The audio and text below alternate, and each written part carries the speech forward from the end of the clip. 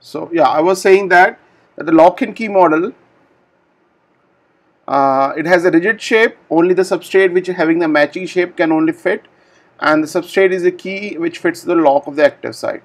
So that's the basic concept of our lock and key model. Now let's check apoenzyme and holoenzyme. So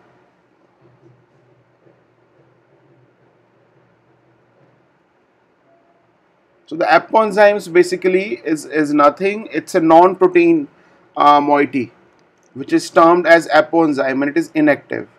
So this is your apoenzyme here, which is having protein portion which are inactive, right?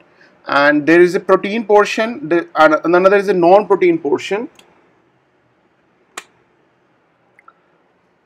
which is act as an activator.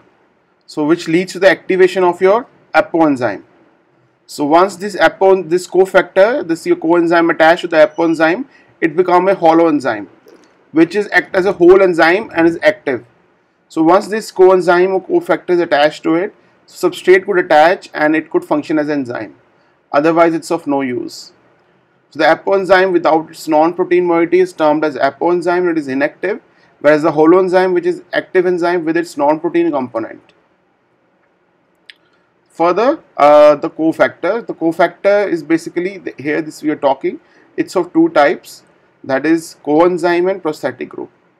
And this cofactor is basically a non-protein chemical compound which is bound either tightly or loosely.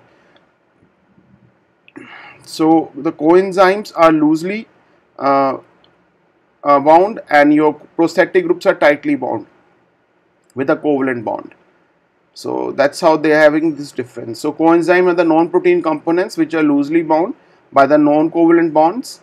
Examples are vitamins or compounds from the vitamins, derived from the vitamins, and prosthetic groups are the non-protein components which are tightly bound to the apoenzyme by covalent bond.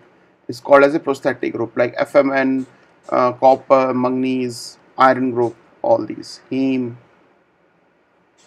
So let's talk about now how enzymes are specific actually. What is the reason behind this enzyme specificity? How enzyme specificity really works? So there are varying degree of specificity for substrates. The enzymes vary, like for different substrates it will have different specificity. So they may recognize and catalyze a single substrate, a group of similar substrates, and particular type of bond. So based on the specificity, it is divided into three parts: whether it will find a single substrate, one substrate only, or number of substrates, or a number of different kinds of bonds, or one particular type of a bond.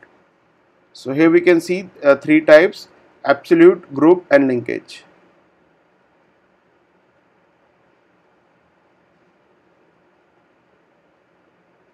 So the absolute includes catalyze one type of reaction for single substrate, and the group are the catalyze one type of reaction for similar substrates. A linkage is the one type of reaction for specific type of bonds. So absolute is a urease which catalyze only hydrolysis of urea. For hexokinase, which add a phosphate group to hexoses, and the linkage is a chymotrypsin catalyzes the hydrolysis of peptide bonds. So in this way, there are three types of specificity of enzymes. Beyond that, these enzymes, there are some other factors on which the enzyme activity depends. So first is your temperature.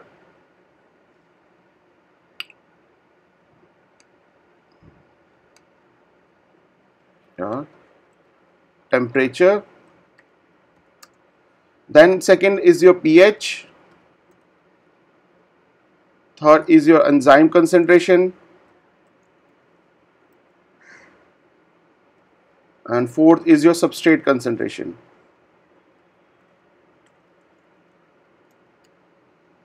Right? So there are four ways that the enzyme specificity, enzyme activity depends. How depend upon temperature? So normally all your enzymes they are activated at our normal body temperature, around 37 degrees Celsius. But if you increase the temperature of the body, they will be not working as good they should. Or even the body temperature get lowers, then even the functionality of the enzymes will be slower. So up to a part of enzymatic reactions, which increases with increasing temperature because substrates collide with the active sites more frequently when molecules move rapidly. So above that temperature, speed of enzymatic reactions drop sharply, right? And then pH, it's like they are very happy to be around 6 to 8 pH for their working. There could be some exceptions also, of course. So just as an enzyme has an optimal temperature, it's also has an pH at which it is most active. So optimal pH is around 6 to 8, but there could be also exceptions. For the enzyme concentration point of view, so as the enzyme concentration increases, the rate of reactions also increases, right? So at very high enzyme concentration, the substrate concentration may become rate limiting, so reaction stops increasing. But once the enzyme concentration is very high, it will not work as it was working like before. Because of that, it will not attach to most of the substrates. So the reaction will be not as fast as it should be. And from the substrate concentration perspective, for a given enzyme concentration, the rate of enzyme reaction increases with increasing substrate concentration. But at high concentration, enzyme molecules become saturated, so adding more substrate doesn't make much difference, right? So that's how the four different, also the activity of your enzyme depends upon temperature, pH, enzyme concentration, and substrate concentration. So some important terms with regards to biochemical nature of enzyme. So we were discussing about activation energy on yesterday. That activation energy, how it helps to make the enzyme, the biochemical reaction fast. So all chemical reactions, they require some energy initially to get them started. So the first push to initiate that reaction is known as your activation energy. The first push that is required to start your reaction is known as your activation energy. So enzyme helps in lowering the activation energy for a given reaction. So initially they lower this activation energy and make the reaction fast, which enables the reactant molecules to absorb enough energy to reach the transition state. So what is the transition state here? So when molecules have absorbed enough energy for the bonds to break, the reactants in the unstable conditions known as transition state. So before we discuss about these activation energy in more details, let's have a quick review that what we have discussed about enzymes. So we have discussed that enzymes are of two types, that is a hollow enzyme and simple, only protein. The hollow enzyme or complex, they are a combination of protein part and non-protein part. And it includes this hollow enzyme, apoenzyme and cofactor, where apoenzyme is your protein part, cofactor is your non-protein part. So this cofactor is of two types, prosthetic group and coenzyme. Prosthetic groups are inorganic molecules or atom, and coenzyme is a large organic molecule. And they are usually tied to the apoenzyme and they are loosely bound to the apoenzyme. This is tightly and loosely.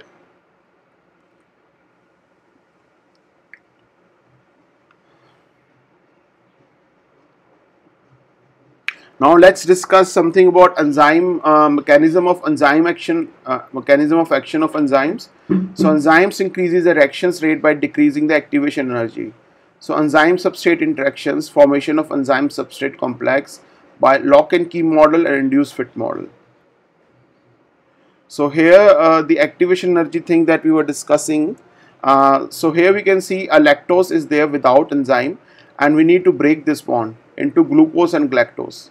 So the person needs, this is the boulder, like let's say this is the reaction that has to be happen, and the person need to put lot of energy to make it to the top, and this is the transition state like this one.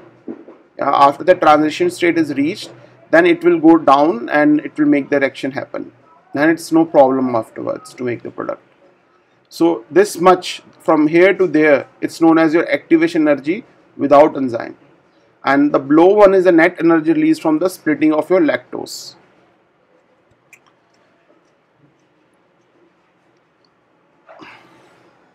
And this is a reaction with the enzyme. We are having a lactase here, and in the lactase we have added this lactose enzyme.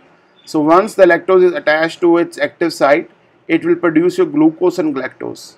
And the best part is that the activation energy that it requires is just need little bit energy push, and your reaction good to go. And your reaction is good to go. For example, like hydrogen peroxide H2O2, in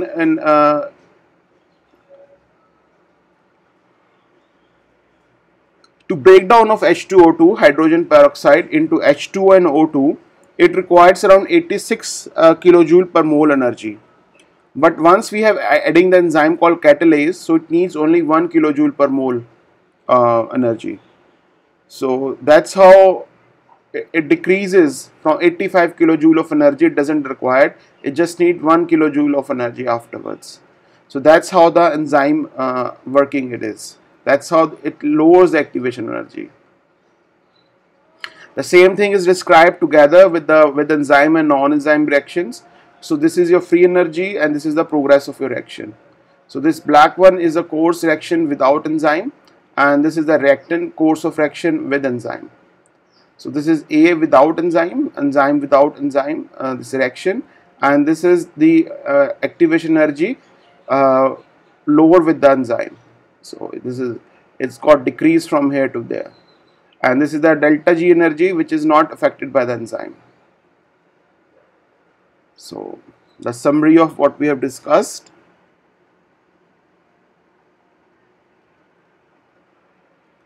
So this lock and key model, as we were discussing, so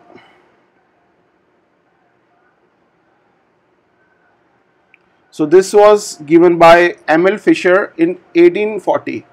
So as it says, it has a rigid shape that it only the specific substrate will attach to the enzyme. So only substrate with matching shape can fit, and the substrate is a key that fits the lock of the active site. So this is an older model, however, does not work for all the enzymes. So the main point that we have discussed here, that as a specific key can only have specific lock. In the same manner, specific enzyme can transfer only specific substrate into products. So according to this model, the active site has a rigid structure and there is no modification of flexibility in the site before or during the after the enzyme reaction. So once it is attached during this transition state, no change occurs in the shape. There is no, in the enzyme substrate complex, no shape occur change, and then your products are produced. So this was quite old model, like in 1890 it was discovered, but at that point that was the only model that we had. But later on, induced fit model came, which was given by Koshland in 1959. Yeah, which was like, let's say after 70 years, till 70 years this model was accepted all over the world, but after the 7 years this new discovery was done by the Koshland. So the enzyme molecules are inactive form. To become active, they must undergo slight change in structures to more specific to accommodate a substrate. So the active site can be slightly modified as substrate interacts with the enzyme. So here the enzyme substrate complex, in this case the enzyme is slightly changed, slightly improved for the better adjustment of your substrate. So this can be imagined like a hand glove relationship, like we are wearing a glove. So the gloves tends to change its shape for our hands so that it can fit properly. So that's the induced fit model says about it. So it has a flexible, it is flexible and not rigid, and the shape of enzyme is active and substrate adjusts to the maximum to fit it, which improve the catalysis, and there's a greater range of substrate specificity, and beyond that this model is more consistent with the wider range of enzymes. So this model was widely accepted in the world. So that's it, student, from the mechanism, structure and mechanism part that I wanted to finish. So I have shared with this document yesterday only.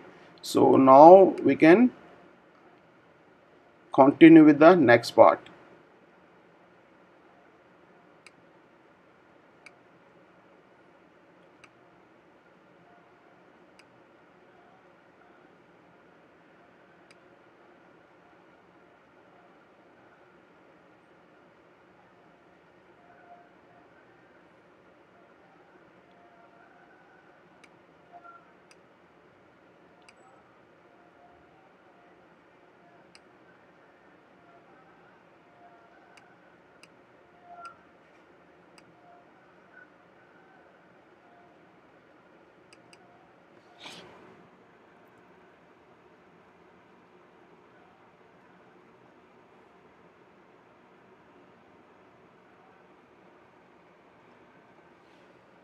Actually, this is the classification and nomenclature.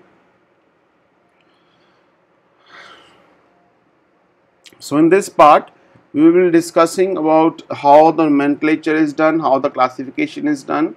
To discuss more about allosteric enzyme also, specificity of enzyme and feedback mechanism. So we will discuss more about enzyme today in this.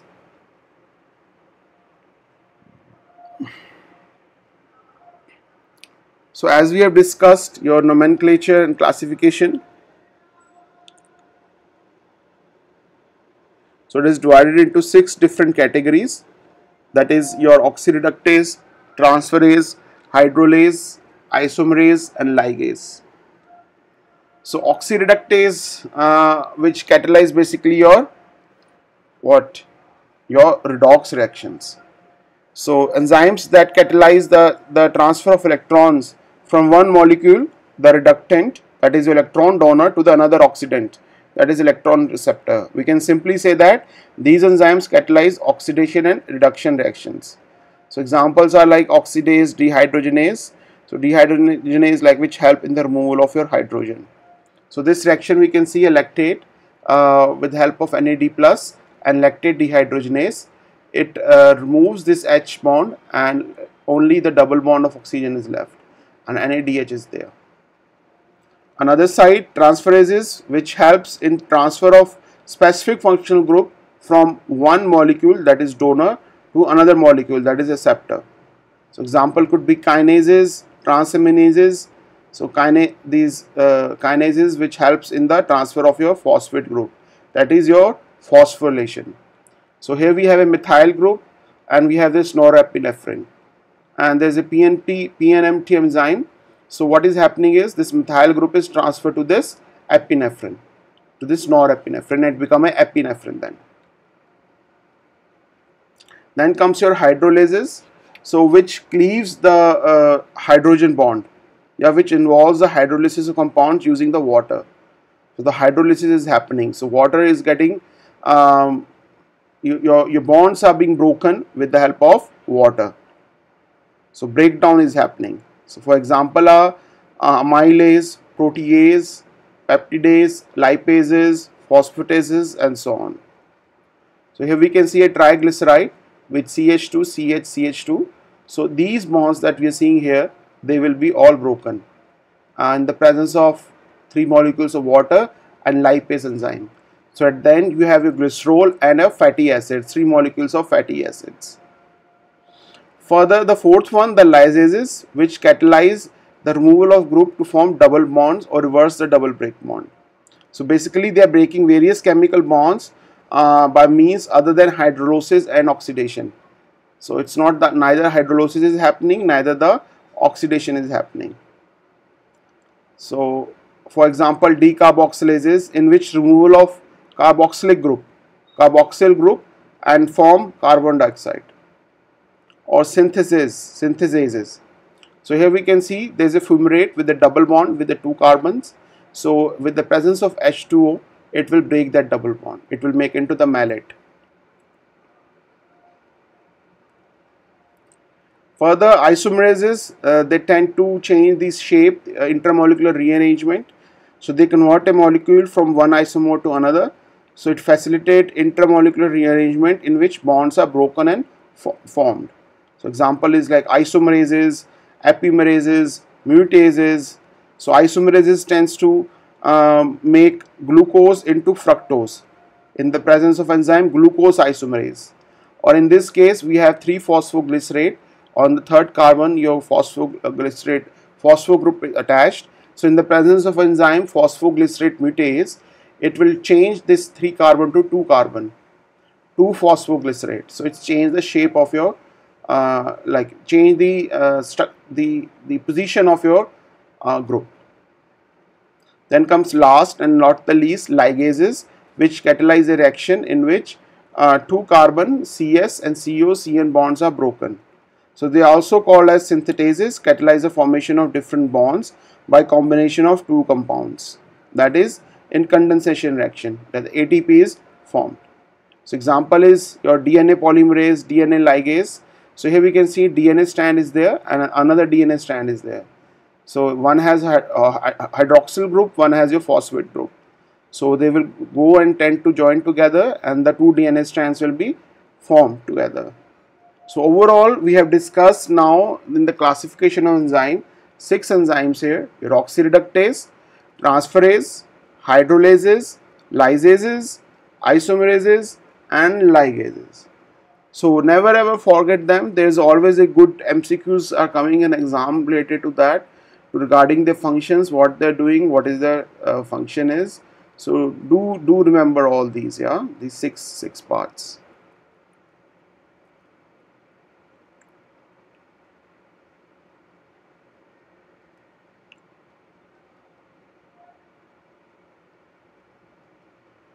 Now comes the nomenclature and how the naming of enzyme being taken place.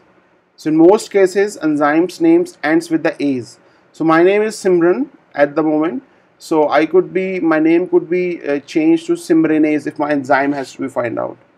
Simranase, yeah. The common name for hydrolase is derived from the substrate. So you can remove the A at the end, like for the urea, and add A's in the end, like urease. Or lactose is there, you can remove this O's and you can replace with the A's, that is lactase. So other enzymes are named for the substrate in the reaction catalyzed. So like lactate dehydrogenase, pyruvate decarboxylase.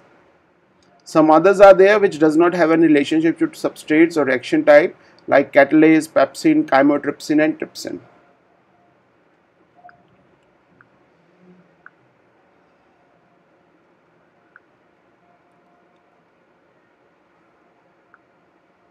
So little bit about activation energy, some little bit kinetics now. Let's discuss this part.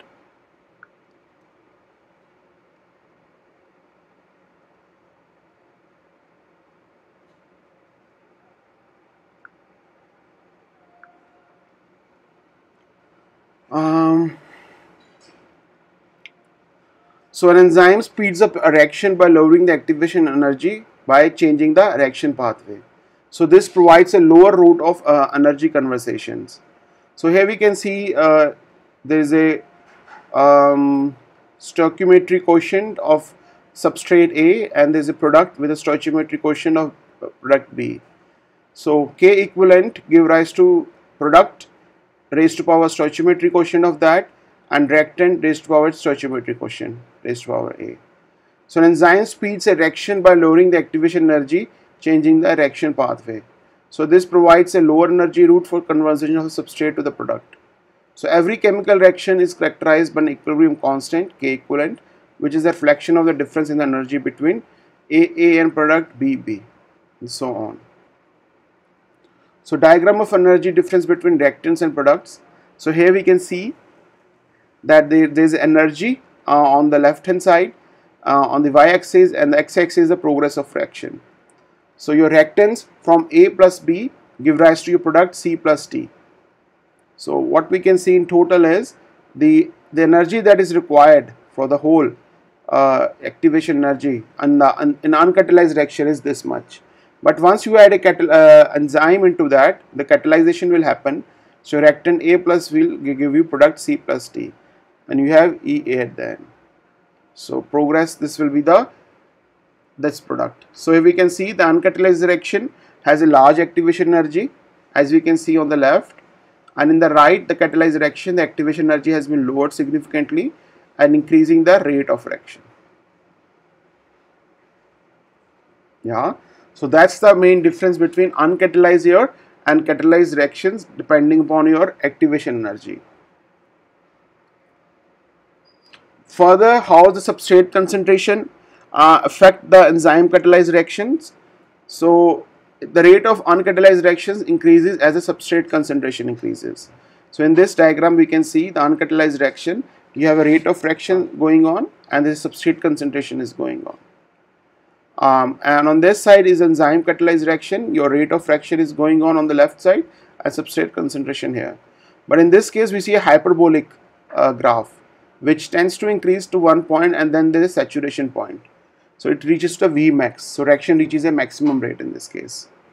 So in the case of enzyme catalyzed reactions, which shows two stages, The first stage is the formation of enzyme substrate complex, which is followed by the slow conversion to product, and the rate is limited by your enzyme availability.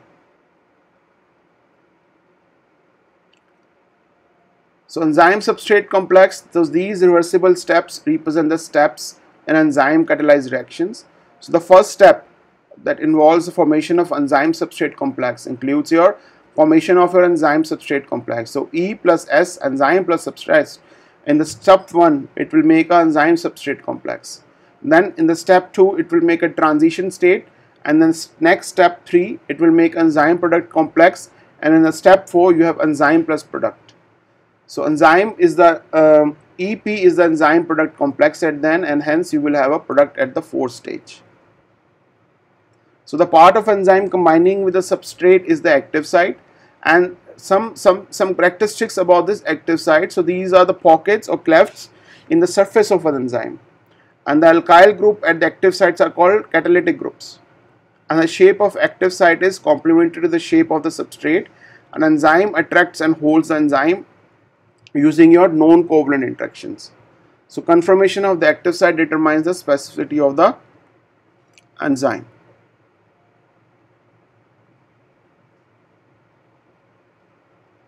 So this we have discussed. I will not go further. This lock and key model, the enzyme has a substrate that fit to exactly, and this model fails to make into account protein conformational changes to accommodate a substrate molecule. So there is no change in the enzyme shape here.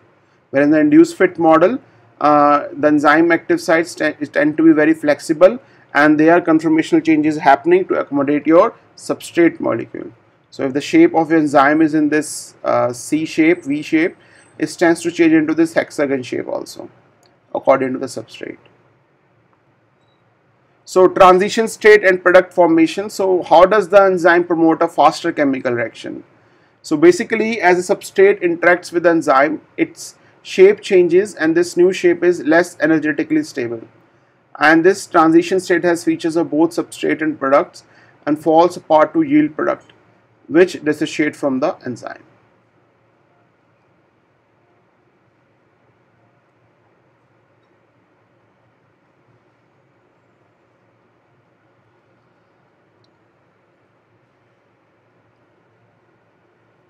So what are the possible types of transition state possible?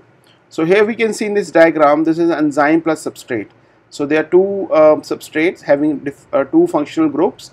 So they will come and join to the enzyme, and then water will be one of the this functional group, that is water, will be removed, and then they will form enzyme product complex. Then after the enzyme product complex is formed, enzyme will produce a product which will have the combination of your both substrate. So they will join together, and one of the functional group of water is removed, and they are joined together. And same way glucose and fructose is there with this COH and COH group. So in this case also your water is removed, and they are both are joined together. So this is the example of the same thing, that how it is happening in reality in the case of your in the transition state, how things are working. So enzyme brings two reactants into the close proximity and maintains the proper orientation. Third type is the enzyme might modify the pH of the environment, microenvironment, and donating or accepting the pH. Now let's talk about cofactors and coenzymes that we just discussed in the mechanism of enzyme action. So here we can see that the active enzyme, the hollow enzyme, it has to tend two things, that is called apoenzyme and cofactor. The apoenzyme is your polypeptide portion of enzyme, whereas the non-protein part is the prosthetic group, that is your cofactor. So here we have this apoenzyme plus substrate, but you know it will not, apoenzyme is not active because it doesn't have a cofactor. So no enzyme substrate complex, no reaction will happen. But once the cofactor is there, that is your copper, so functional group with active binding site, so substrate could attach to it. So enzyme substrate complex will form, and the reaction will happen positively. So cofactors tend to bond to the enzyme to maintain correct configuration of the site. So metal ions, organic compounds, organic metallic compounds, and so on.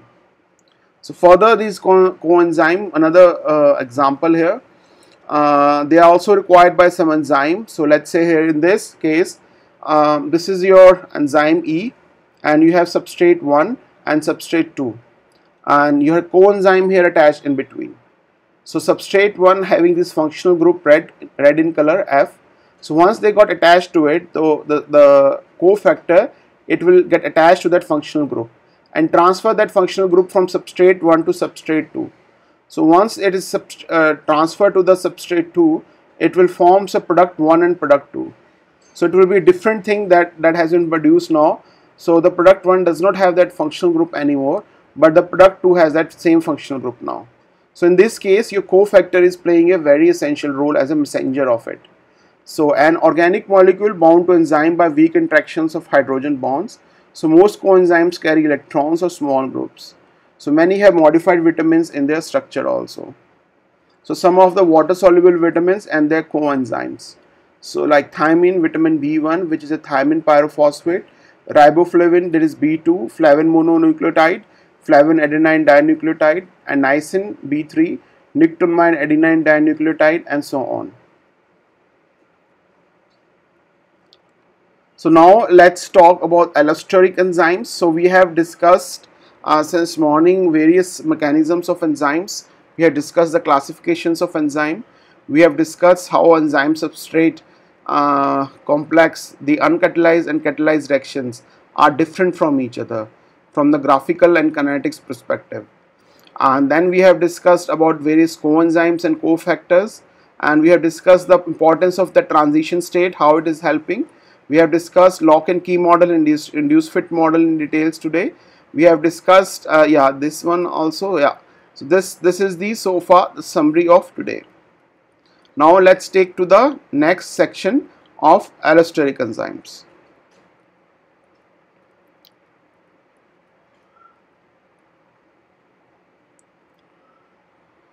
Cool.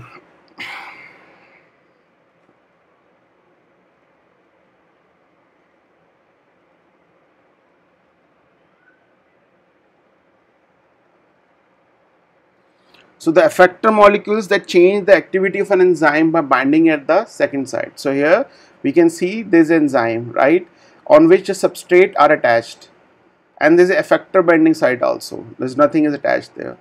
So once the substrate is attached, it will make two products. One of them will act as a negative feedback factor. So it tends to get attached to the effector part, and it will stop the active site. It will close the active site, and nothing could make sense there. Nothing could make things happen here. So you will have your a different stuff, like it will not work anymore. So in this case, these effectors could be of two types. One could be positive, one could be negative. So the positive ones which will speed up the enzymatic reaction, whereas the negative ones which will slow down the reactions. So the one which speed up the reaction, they will be called as positive allosterism, and the one which slow down the reaction, that will be your negative allosterism. So in this case that we will discuss in this example is your negative allosterism. So allosteric enzyme in metabolism, the third reaction of glycolysis places a second phosphate on fructose 6-phosphate. So ATP is a negative effector and AMP is your positive effector of the enzyme, phosphofructokinase. So here we can see this is a fructose 6-phosphate, and we have added this ATP into this. So it has one it is adenosine triphosphate. So in the presence of enzyme phosphofructokinase, it will give one phosphate and will attach to it, making it to fructose 1,6-biphosphate, and we will have adenosine diphosphate at the end. So here ATP is acting as a negative effector and AMP is a positive effector of the enzyme phosphofructokinase.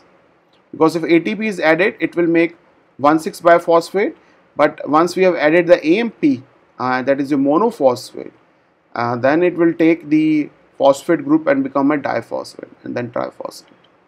So both is possible. So there is a feedback inhibition mechanism is happening here. That is, allosteric enzymes, they tend to they are the basis for feedback inhibition.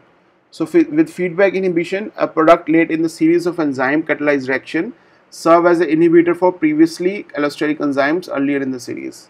So let's say we having this substrate A, product B, then C, D, E, and F. And in all these reactions, enzyme E1, E2 are being used. But here F serves to inhibit the activity of enzyme E1, which will make the reaction slow down. It will not go further.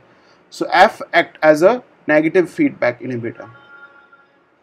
And same way, there could be positive allosterism is possible. This might help in the fasten up the reaction. That will be then your positive feedback positive feedback enhancer. So in this example, we can see product F serves to inhibit the activity of E1, whereas the product F act as a negative allosteric effector on one of the earlier enzymes in the pathway.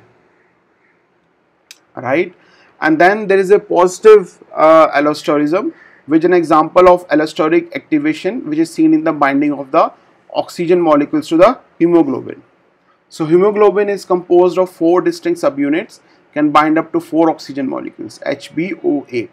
So as oxygen molecules binds, it changes the conformation of hemoglobin and it increases its affinity for oxygen. So this ensures that hemoglobin will transfer the maximum amount of oxygen from oxygen rich areas. So conversely, the release of an oxygen molecules decreases the hemoglobin affinity for oxygen, promoting its release in the tissue. So the proenzyme, so a proenzyme enzyme made is in active form. So it is converted to its active form by proteolysis. So when needed at the active site in the cell, pepsinogen is synthesized and transported to the stomach, where it is converted to pepsin.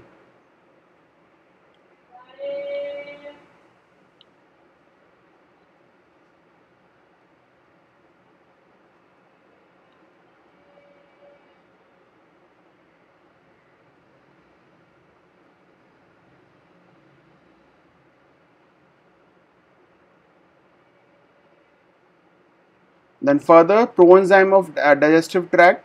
So there is a proelastase, trypsinogen, chymotrypsinogen, pepsinogen, and procarboxypeptidases. So these are all the activators are trypsin, acid pH, trypsin, and so on.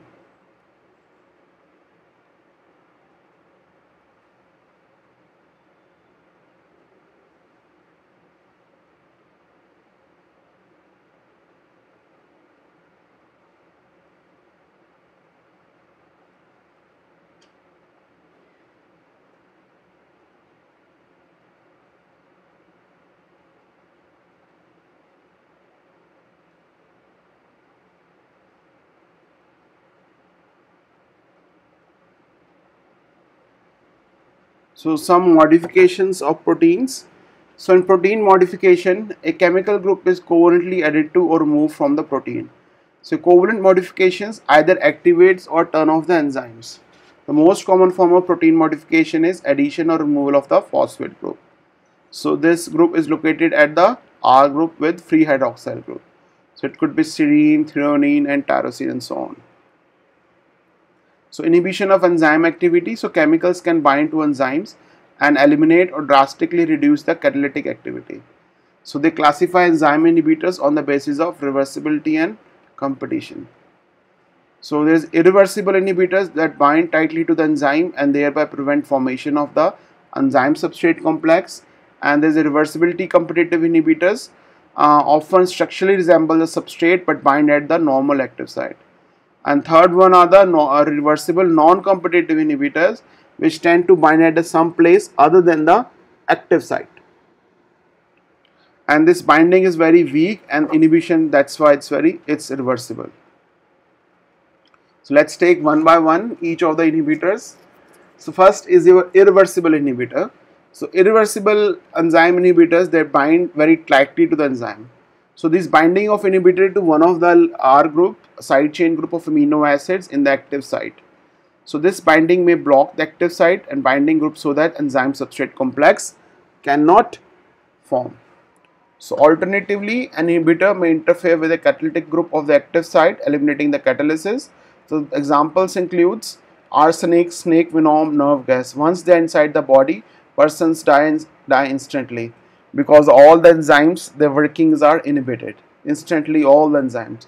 So as I said, if enzyme is in our body, we are working. If enzyme is not working in our body, we are not working. Then comes your reversible competitive inhibitors. So they are the one with a competitive, they compete with the structure analog of a substrate. So the molecules resemble the structure and charge distribution of your substrate of an enzyme. So they permits the inhibitor to occupy the enzyme active site, and once inhibitor is at the active site, no reaction can occur and enzyme activity is inhibited. So inhibition is a competitive because inhibitor and the substrate compete for the binding to the active site here. So degree of inhibition depends upon the relative concentration of enzyme and inhibitor in this case. Last not the least, reversible non-competitive inhibitors. So they are the one which binds to the alkyl group side chain group of amino acids and to the metalline cofactor. And this binding is weak and enzyme activity is restored when the inhibitor dissociates from the enzyme inhibitor complex.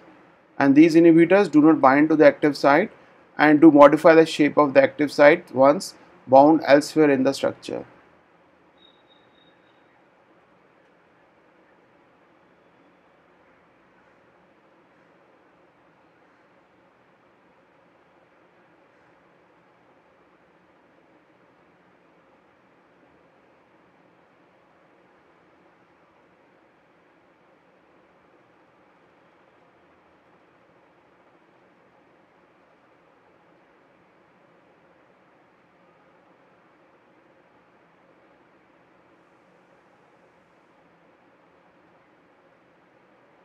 Now, proteolytic enzymes cleave the peptide bond in the proteins, and these enzymes break the peptide bonds that maintain the primary protein structure. And these enzymes specifically depend on the hydrophobic pocket. So, the cluster of hydrophobic compounds may come together by 3D folding of the protein chain. For example, chymotrypsin, which cleaves the peptide bond at the carboxylic end of it. Methionine, tyrosine, tryptophan, phenylalanine. So here we are having this peptide bond between phenylalanine and glycine. So it tends to break this bond. So some applications of these enzymes in medicines. From the diagnostic perspective, enzyme levels altered with the disease. So it could happen that heart attack is possible with lactate dehydrogenase, creatine phosphate and serum glutamate, oxalate and transmanase, that is SGOT. Then pancreatitis, that is your amylase and lipase. Then the analytical reagents, enzyme used to measure another substance. So urea tend to convert to ammonia via urease, and blood urea nitrogen are measured. And there is a replacement theory also by administered genetically engineered beta glucocerebrosidase for Gaucher disease. So that's it, student.